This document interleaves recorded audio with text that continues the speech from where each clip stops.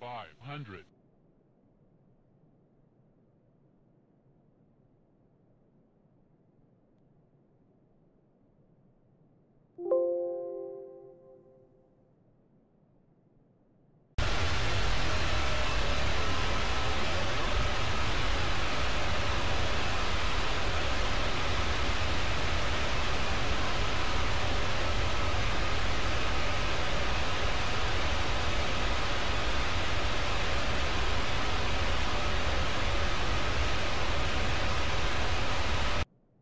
Thirty, 20, 10.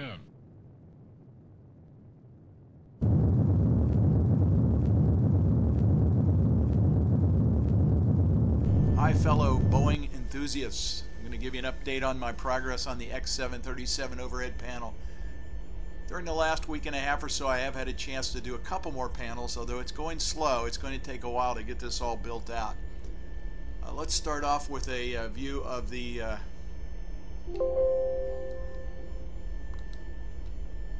APU panel, which looks like this, my version. And as you can see, there are some warning lights. The maintenance light, which tells you that you can actually operate with that on. You don't have to shut it down or anything, but it tells you there's some problems. In the earlier 737s, this blue light was a low oil quantity light.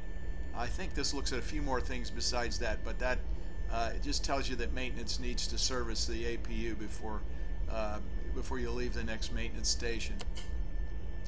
Then there's a low oil pressure light, which obviously tells you that there's low oil pressure. There's also a fault light, which tells you there's some problems with the APU. Could be a number of things, everything from high temperature or just a myriad of things. So that is another auto shutdown. All of these yellow lights here, the low oil pressure, the fault, and the overspeed all cause the APU to shut down. So you can't restart the APU after those lights come on. So those are the amber lights are shutdown lights. Interesting that the overspeed, when you shut down the APU each time, it sends the overspeed signal to a sensor that shuts down the APU. So every time you shut down the APU, you are actually doing an overspeed test. And of course, if this light is on, you know there's a problem. Also, if you start the APU and shut it down prior to getting up to speed, this light can come on too. In which case, you can restart it by just letting it, shutting it off and letting it restart. The EGT gauge just gives. Let's go ahead and start the APU here. Gotta hold it to a few seconds, 5 potatoes maybe, just to make sure it engages. Then it spring loads back to the on position. This panel down here will be built next. Now you can see the EGT coming up on the APU. Now on the earlier APUs, 737s, you can see there's the bus light telling us that the APU is on the bus or available and up to speed. Voltage and RPM is up to speed. There's no CSD for the APU, so the APU has to be running at very close to 100% RPM to keep the frequencies at about 400 cycles per second, which is the requirement for the APU. Now where this wiper, the left wiper, on the earlier 737s there was only one wiper, and because there was only one wiper, this space was just not needed, and it was actually used for the amperage of the APU. Now that's been taken care of with the meters, which we'll talk about in a moment. But of course there's a wiper control here that can control the wiper, and of course these things can all be controlled from either the simulator or from the air manager panels. So that's pretty much all there is for the APU. Let's get rid of that, and let's go next to the meters, electric meters. I'm going to show you that one right here, and you're going to see right away there's a big problem. which I'll solve. First of all, I'm going to have to try to find this font. But the other thing you'll notice is that these numbers here, even though the battery switch will turn the meter on and off, unfortunately there are no data refs variables available to the externally from the simulator for these numbers. So I've contacted the author, Benedict Stratman, and he will probably be working on that, and we'll get that included. But for the time being, I thought about trying to get fancy and estimate these numbers and try to have them change with the proper switch positions, but it's just not worth it, because what we want to do is mirror the sim, and we should be able to do that when we get a couple simple data refs to do that. Now the meters panel, as I said, the earlier 737s had some round dials to do this for the ground power, and actually it was just for one. There was actually 1 meter for each ammeter for each generator, and there was some DC meters too. And it was not quite as nice as this screen that can show you a lot more information at the same time. The old one, you had to switch between volts and freaks, and you were reading them same numbers on the amperage and all that. You're looking at it on the same gauge in different settings. So anyway, here we go. We have the battery switch down here, and it's guarded. Just click to open, and then once you get it, you'll turn the battery off or back on. You can see how that works. This is the cabin utilities. This is galley power, I think was what it used to be called, but it includes some other things like the drain mass, the heaters for the drain mass for the labs, things like that.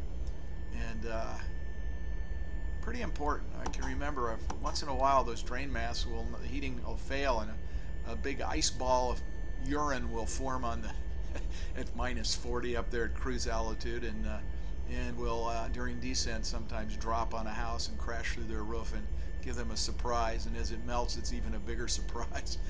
The in-flight entertainment and passenger seat power here, and then we have 2 selectors to select the meters up here.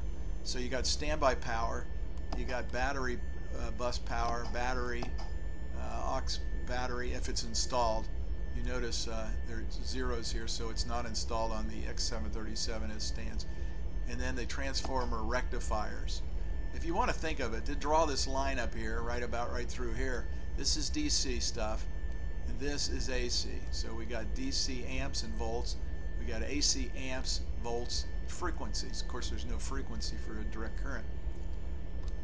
So TR1 is on the left side of the airplane. TR2 and TR3 are on the right side. Now, there is a warning light up here.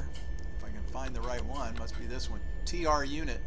And this comes on when you have failure of either TR1 or TR2 and TR3. Like most of the systems on the airplane, if you lose everything on one side, you lose your redundancy from one side to the other, you're going to get that light on.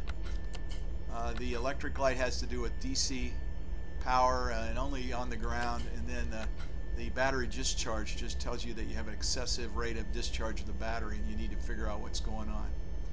So that's the electric panel. Pretty simple, the meters. Now this all fits together, and you'll see what I did like a mini-me version of the panel. These are the panels that I've done so far, and I had to make them small just to get them on there. I guess they could be a little bit bigger because they could extend from the top. Now I envision this being placed on a monitor in the portrait mode, so it'll have the long side, so we'll be able to run this at about half the size that they were. I can show you. Let's take the fuel panel, and I'm going to set that to half size, and this will give you an idea. That's about half size, so that would be about the size that it would be if it was on an HD monitor. What would really be nice is to run them on I designed this so that if we ran them at the resolution that I was showing them to you before, which is the full resolution. I'll turn on the fuel panel there. You can see the difference. You know, this is This is half the size. So if we have an HD, an Ultra HD, or what a 4K monitor, we would be able to run these with this resolution. So that would be better, but it would take a large monitor to make it scale right, probably about 40, 42 inch. So I'm going to look into that in the future. But let's close this instrument. But even in the small mode, you can see everything works, and it's kind of cool to see the things interact, you know, and see how they affect each other. Like I pull the CSD here. Let me turn the generator back on. You can see it turn the, you can't turn the generator now because now it's been disconnected from the engine. And cross feed and fuel feed and all that stuff. So it's coming along, and I think it's just a matter of time as I knock these off a little bit at a time. So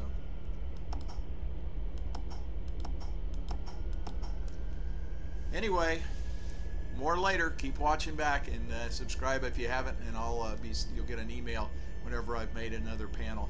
And try to, every one time I get one or two more. My kind of general approach, this is kind of the layout of the panel. My general approach is going to be probably to come over here and work on the pressurization controller and those meters next.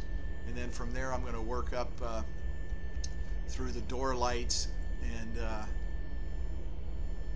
let's see what else is, let me look down here. The door lights would be right under the this panel, and then there's cockpit voice recorder that would be on top of those, the gauges, pressure altimeters, I guess, cabin altimeters, and rate for the pressurization. So I think next I'm going to do the pressurization system, and then I'm going to work my way up here. And my goal then being eventually to have everything across the bottom done, and then I'll start filling in the top. That should go fairly quickly, but nothing goes quickly when you're having to make each little dial. And fortunately, the longer I go, the more of the knobs and other things and buttons, I can use them over the artwork, so I don't have to start from scratch. But I am constantly making new enunciators. There is a mess of enunciators on these panels, as you can tell. Thanks a lot. Talk to you soon.